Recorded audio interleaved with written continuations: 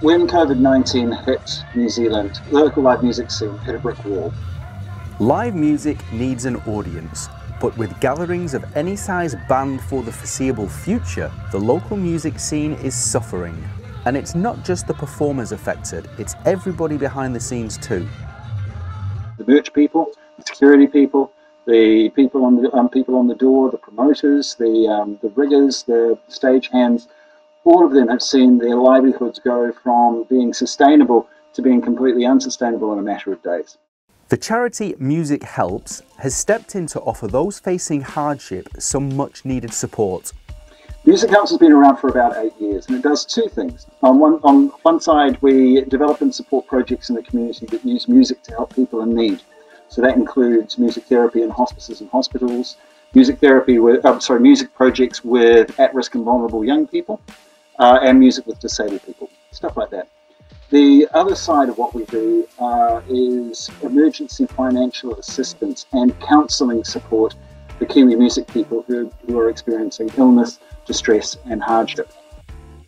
During lockdown, many artists have had to think and perform outside the box. You have lots of innovative models coming out.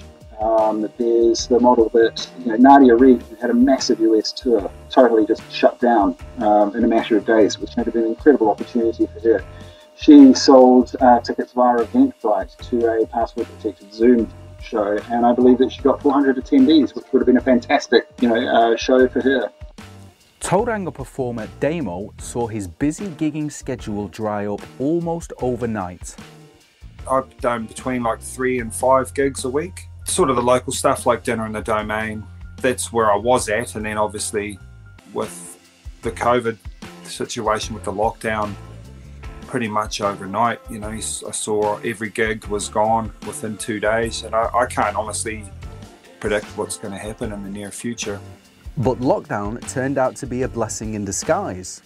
I started doing some live streams, and that was really good because that's something I haven't done. I'm older, so I was pretty useless with the social media. Probably only had like my little toe in that door prior to the lockdown, and since the lockdown I've put a lot more effort into just trying to basically see how that whole virtual world works, and it's been quite good actually. That's been a positive, a silver lining, if you will, out of the whole lockdown experiences. Mount Maunganui DJ Aisha Key has a similar story. I had a couple of weddings lined up and stuff, and they got cancelled. My residencies and things like that got cancelled. I think I'm lucky in the situation where I'm okay at the moment. I can't tell you how much that's going to be okay for a while, but yeah, I'm lucky that I wasn't living week to week. Since COVID-19 hit, the arts have been more important than ever. When we've been locked down, have you been drawing? Have you been listening to music? And it's all those kind of little bits of the arts that people don't realise how much value it is until it's taken away from them, because we won't be getting a lot of international musicians coming through. That we look at what talent we've got here, and we do support those people and stuff. And buying and supporting local doesn't just mean buying a takeaway from the chippy. What we've done is launched a campaign called Music Helps Live, and it's not just about, it is about raising funds so that we can provide counselling support and emergency financial assistance to those people that are really, really doing it tough. But also includes a whole lot of ways in which people can support the local industry, support local and buy local.